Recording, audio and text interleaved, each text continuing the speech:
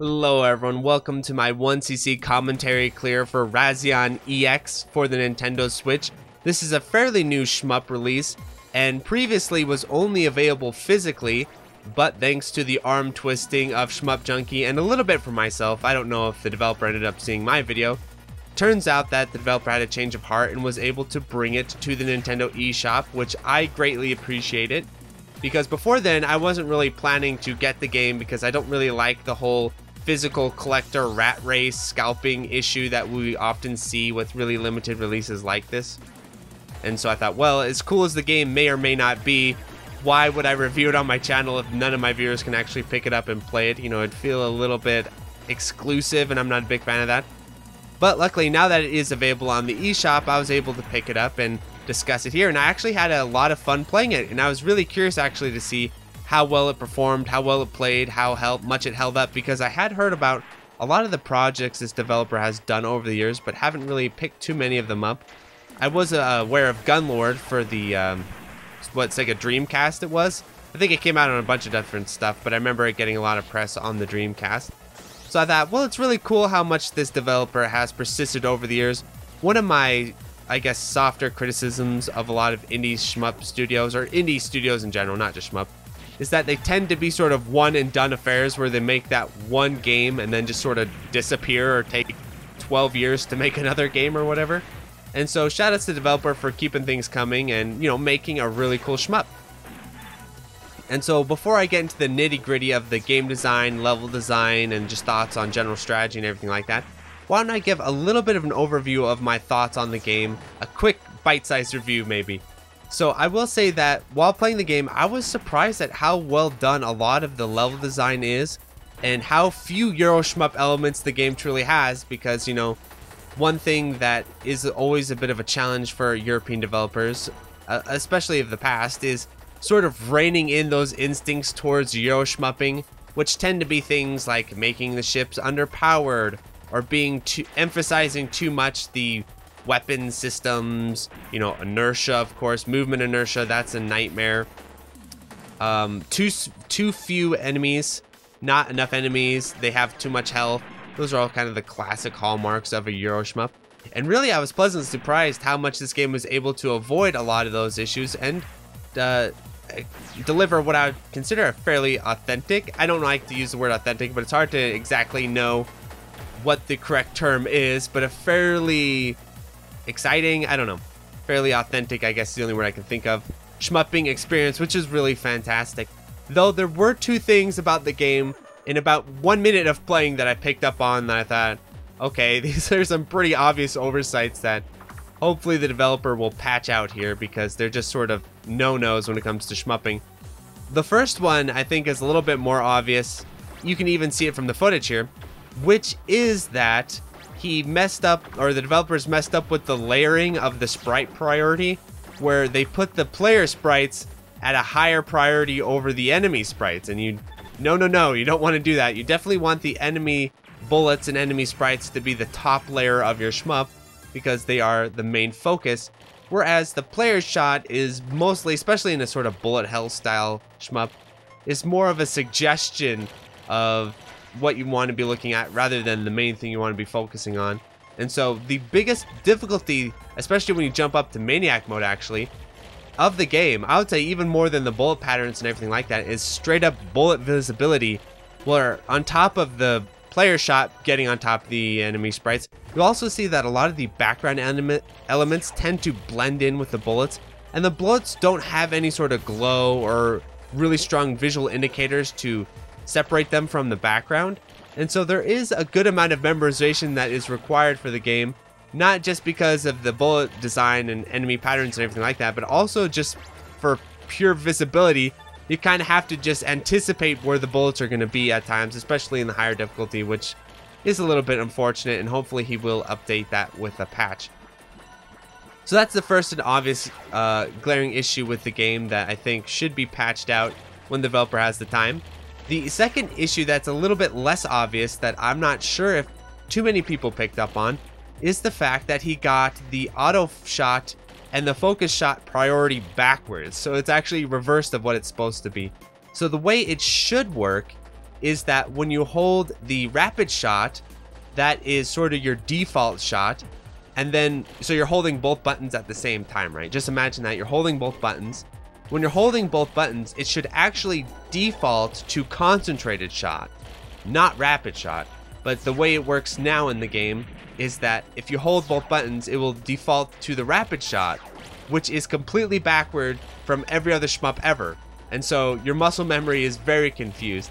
Luckily, if you have a Brooks board like myself, you actually can fix this issue with hardware, where instead of binding your second shot to the auto shot in game, instead what you'll do is you will bind your shot to 2 different buttons, and shout outs to developers for allowing you to do that in the button config. And then you, using your turbo function within your arcade stick, set turbo to that second fire button. That way it is now corrected to where if you hold down the concentrated shot, it will prioritize that over the rapid shot, which is the way it should be. So I think those are 2 things that would be pretty easily fixed in a patch, and I think they really should be, because otherwise it kind of gives the game a little bit of a funkier feel than I think it deserves, because the game has a lot of elements that, again, I think are very authentic, to use for lack of a better term, towards a quality shmup experience. So what's interesting about the game, we start talking about the game a little bit here, is this stage 2 is really reminiscent of me from Axelay. If you play Axelay stage 3, the cave, I think that must have been an influence on this stage, because not only visually do they look similar to one another, but also actually the way the enemies are laid out, the way they have these sort of hives you have to take out and everything like that. That's all very Axelay stage 3, so I'm pretty sure that's where the inspiration for that stage came from. And so now we're on Razion stage 3, and this one I think is one of the more challenging stages, because you do need to route it out, otherwise you're going to get walled off in the later sections of the game. It's all about playing aggressively, and I will say that the game does do a pretty good job of balancing the shot and concentrated shot damage output to where it feels natural.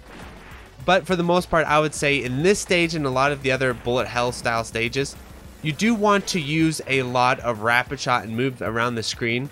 And what's really interesting is if you're playing in Maniac mode, you get a different ship color. So if you play normal mode, your ship color is green. And if you play in Maniac mode, your ship color is red.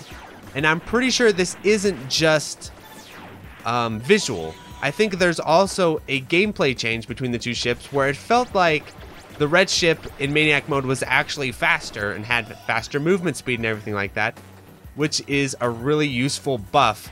And another really interesting thing about the difference between the difficulties is that, again, the boss fights between the difficulties aren't really all that different from one another. Yes, the stages are more hectic, but to counterbalance that, you also have a more powerful ship, it seems like. So the jump from Maniac mode to hard mode isn't as much, or from normal mode to Maniac mode isn't as steep as you would initially suspect. So this mid-boss here is one of the more challenging mid-bosses of the game, especially because it has these bouncing bullets you'll see. This is a new theme I am sensing among Western indie shmups. The bouncing bullets are in, because if you play another Western indie shmup that came out recently, Space Hunter DX, that also has the same sort of bouncing bullet challenges in the later stages. So I don't know if this is common among Japanese shmups. I can't really recall playing too many where the bouncing bullets are a thing, but today they are definitely in. You'll see bouncing bullets in this game on a number of boss fights, and you also see it in Star Hunter DX with some pretty ridiculous bouncing bullet patterns in that game in the final stage. So the key to this stage is all about knowing the routing with your hyper attack, whatever you want to call it, your hyper shot, your bomb. And so let me explain this system a little bit here. So the way it works is that the game has a recharging meter, and when the meter is full, you can launch your hyper. And the hyper will cancel bullets, it'll go through enemy objects, it'll go through terrain, which is all extremely useful, I will say. And the game is explicitly designed around this feature, especially in the later stages. But on top of that, what will also happen is that your player shot will also get nerfed. You'll see that, where it would go from that spread shot to just a single shot. And so it's a really fun balancing mechanism where you are tempted to just spam the crap out of the hyper shot, and without that balance you probably would, but since it does nerf your normal shot a little bit here, you can get yourself in some sticky situations if you get too hyper happy.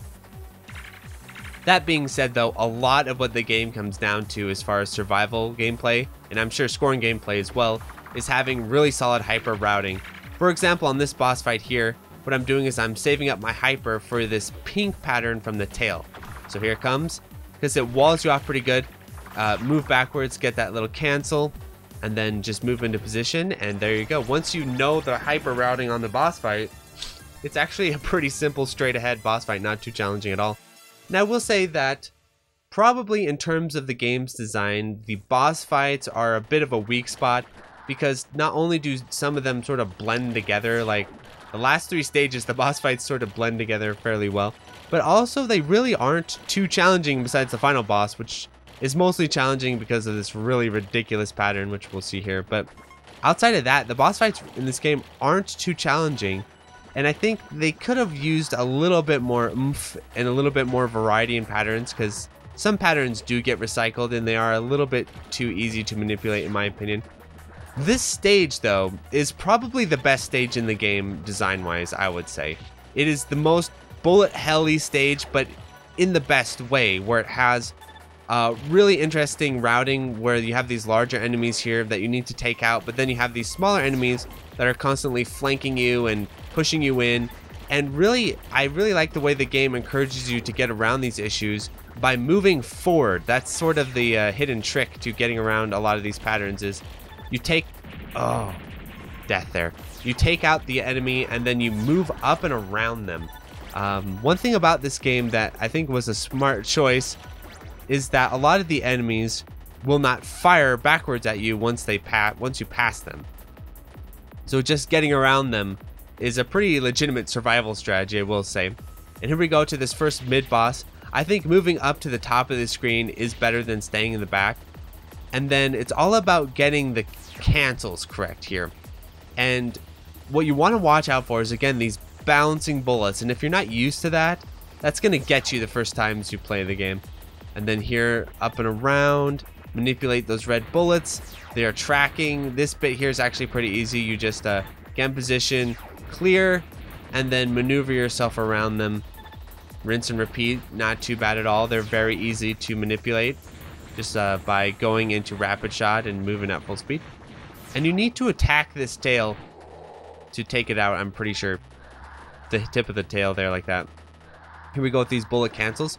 So in Maniac mode, you notice those bullets didn't cancel, but in normal mode, those bullets do cancel. So here, this back half of the stage is one of the more challenging bits, because you're not getting the cancels, and there's going to be certain enemies that spawn. This reminds me a little bit of Pink Sweets, actually, that if you attack them, they release these suicide bullets, and so here they are. And so there are times where you don't want to attack them. You actually just want to run up and around them. That dodge was pretty clutch, I will say. But I didn't really employ that strategy this run. I was a little bit more trigger happy than I remember. But the thing about it is, if you get the kills and you move forward and get those blocks, you'll recharge your hyper, or whatever you want to call it, your bomb, your hyper, faster. So this boss here is a total prelude to the final boss. So the final boss basically has all these patterns, but they're a little bit beefed up. And so this boss is actually pretty dang easy fight. All you need to do is stick to the back corner here, kind of near the upper, I always say topper, that's not correct, upper end, and you'll be fine with those patterns. This pattern here, you just need to micro through it, save your hyper for when those pink bullets spawn, and then sneak your way around the lanes there. Not too bad at all. And there you go. So I've taken 2 deaths so far, which is a little bit unfortunate, but hanging in there pretty good. So here we go, stage 5, I believe. Second to last stage. And this stage is all about knowing the routing. This one is a little bit more, how would you call it, gimmicky than the other stages, where it's just all about knowing the routing. And the enemies are pretty sort of rigidly placed. Ooh, unfortunate death there. But you also can just sneak around a lot of them too, which I think is interesting. A little bit of, I think, oversight with the level design, but at the same time, it gives the game a real certain feel, because once you get sort of trapped into a corner, you can have a hell of a time trying to get out, especially if you're not getting the bullet cancels like I didn't there. So it's all about making sure with those top enemies that fly above and drop the pink rain on top of you, making sure to take those guys out early, move along with those, and then sort of on these enemies, what I like to do is you sort of stay below them, but be prepared to cross over. And that's kind of how you're able to take them out pretty efficiently. Watch, so you kind of stay below or in the middle of them, and then be able to cross over in between the patterns. This bit here is pretty tricky.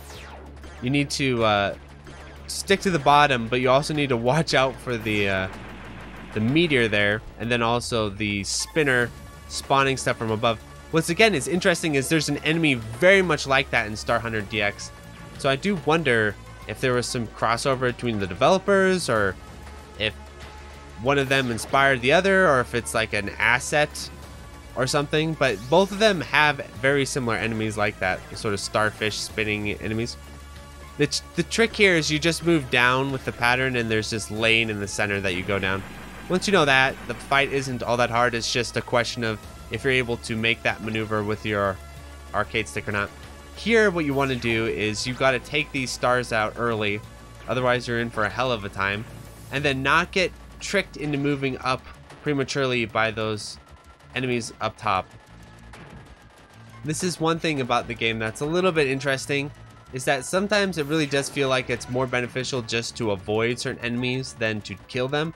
I do think that's always a little bit of an oversight when it comes to a shmup, where, well, personally, I always think it's good to make enemies that sort of punish you to some degree for moving around them just as simply as you do in this game.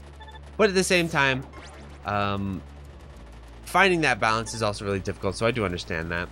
Because if you make them so they just blast at you from behind all the time, that turns into a nightmare as well. So here, this boss is somewhat similar to the last boss, actually. It's just all about tap dodging in the back corner. This pattern here is actually really fun to dodge these ropes. Reminds me a little bit of DDP Big B. And then here, the good old up and down pattern. You'll see this a ton in Toho. This reminds me of like a Toho style pattern. The way you do it here is you just keep firing, try and focus on the damage, and when it gets close, move back hyper, and just try and get that damage off and get the cancel. There you go. And then here, this pattern, you want to play a little bit more aggressively, and you want to hold on to your hyper as long as you can, because you're going to need it to get around the meteors more than the bullets. You'll see me, I'll do it again here, yeah. Because you get a nice good amount of invulnerability with the hyper, and so sometimes you have to fire it off just to get around the meteors. Okay, final stage. This boss is interesting. The thing about it that's kind of silly is that after you take out this center pattern here, you can, sorry about that, I'm recording late. You can just sit at the bottom of the screen and just let them fly away. You don't have to take the risk if you don't feel like it. If you're playing for score, I'm sure you do, but survival-wise, you don't. So here we go, final stage. This stage is all about the free movement and just holding rapid shot and maneuvering around things and moving forward after your hypers. That's sort of a bit of a trick. This mid-boss is one of the harder ones because these bounces are just ridiculous. And it's also got some RNG as far as where it throws those bullets, so... Okay, good. There, I shot prematurely. There we go. This dodge is pretty sick. And the thing about it is, at this point, because of the way the final boss works, I can't really die, or dying is going to make things real challenging. Having 2 extends makes it comfortably doable. Having 1 extend is doable, but it's not a fun time. So doing well so far. This mid-boss here is tricky. What you want to do is you want to go ahead and hyper, and I ended up dying there because I hypered and I missed. I hypered too low. I should have hypered higher up and killed those, because I should have waited a little longer, but because I did that, it's kind of just sort of a game over. So now I can't die, and here's the final mid boss before the last boss, and this guy's tricky. This one's a tough one because of this pattern there. That's scary. And then this pattern here is also scary because you got to get up and around it, but then you got to make this dodge happen. There we go, made the dodge happen, and perfect. So then there's just a few little extra enemies. I'm not sure why, but they're there. Here we go, final boss. This I have to play absolutely perfectly to get the clear because of the final pattern. So here we go, just like in stage 3, I think it was. You just tap, tap, tap, or stage 4. The patterns are very similar between those two. Just nice, easy tap dodges. Don't let yourself get cornered. And then here you kind of stay in the top third of the screen, and there you can see a lane appear, and you just sort of hang out up there. This dodge is pretty critical because I can't fire it off too early, otherwise I'm going to get pinched, but if you're too late, then you're not going to recharge in time. So I think that was pretty perfect timing. The goal here is to try and get through this pattern without hypering, but unfortunately I get pinned in there, so I have to. That hyper is going to really cost me because now I don't have a hyper for that dodge. That dodge is very difficult. Unfortunately, I wasn't able to hit it. So now it's do or die. This is actually a super challenging situation because I got to take out the last few rounds here without hypering.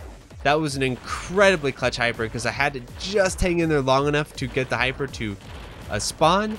And then it's not exactly a frame 1 invulnerability either. So you have to anticipate a little bit. But I was able to clutch it out and get the Maniac 1cc. And I remember popping off. Felt pretty good about it because I did want to repeat another run of the game where I die on the final boss. I had 2 of those in normal mode. I didn't want a third one in Maniac mode. And again, thanks to that strategy the guy showed me, that really helped out. Though I wasn't able to take full advantage of it because I got pinned. But yes, so that's my 1cc commentary for the game. I do recommend it. I did have a lot of fun playing it. I would say the biggest weaknesses of the game, like I was saying before, is definitely the fact that the bullet visibility is so poor because the player shot is on the top layer. It should be lower. And also because of the rapid shot and concentrated shot being reversed in priority. Those need to be straightened out. Oh, also shout outs to Plasmo. Plasmo apparently is a tester for this game, or was a tester at some point. Shout outs to him. That's really cool for him. And yeah, thanks so much for playing. Thanks so much for tuning in. Please feel free to share with your friends, like, subscribe, spread the word, help grow the channel. I would really appreciate that a lot. And my final concluding remarks on the game is that I do recommend it, especially if you are all about the horizontal shmups on the Switch. I think this is a really great selection for that because the Switch is more prone to horizontal shmups, at least in handheld mode. And I do like the aspect ratio of the game. I didn't comment on that when I was wanting to, but it's a little bit narrower than 16:9, which I think works better than having a full-on 16:9. I think that can get a little too stretched for my taste, so I do like the aspect ratio. The graphics are fantastic. The music's fantastic. Really, the biggest flaw is some of the enemy design is a little bit suspect. You know, I think that could have been fine-tuned a little bit. The bosses could have been beefed up. And as far as overall, like, long-term difficulty, this isn't like a Katsui style game or Crimson Clover World Ignition where you're going to be playing it for years. But at the same time, not all shmups are like this. You know, it kind of reminds me a little bit of maybe like a Blazing Star or something like that, where yes, you can dedicate it to scoring and spend a lot of time on the scoring system, and it has a lot to offer you if you do that. But I don't think it's the type of thing you'll be playing constantly non-stop for decades. But maybe that's just me, and I think yeah, definitely worthy of picking up, especially if you are a fan of stuff like Last Resort and Blazing Star. This will be right up your alley. And it's surprisingly more bullet hell than you'd think. So if you're a bullet hell player, I think you'll really like this. And if you're a classic shmup player, you'll also probably enjoy it. I think it covers a lot of bases, so definitely do recommend it. And again, thanks everyone for tuning in. Adios. So thank you to the $5 patrons: 100, 72 PCT Water, Ukshay Wadker, Dingo, Another Joe, Anthony A, Aaron Solis, Ben, Borgie 22, Brian Reboot, Brian Shiver, Chris Yuzefovich, Chronic Burnout 3, Choreo, CRC Error, Danielle Savage, Darren Griffin, Delta Tango 6, Disco Star Slayer, DJ 420 Praise It, Entropy, Eric H, FCK, Frank Carter, Full Set, Retro Schmupper, Geriatric Donmaku, Hausu, Ilya, Kiwi, JLab, JBRPG, Joe Angelo, John Kelly, Gameboy Guru, K, K2, KikoMan589, Larridge, Malaise, Mark Toms, Maz, Minung, Mechalin, Mitch LY, Queen Charlene, Nathaniel Davis, and Electron Nia Dagger Games, Oklo Kugels, Filth Mason, Portal63, Radocat, Raul, Real Skeen, Self-Aware, Shane Shinsiensky, Sketchy Raccoon, SLW, The Boot Rex, The Real Ikuzo, TRM, Sugumo, Twilight EX, Yishi, Plasmo, and Yuzakaya. Thanks for watching.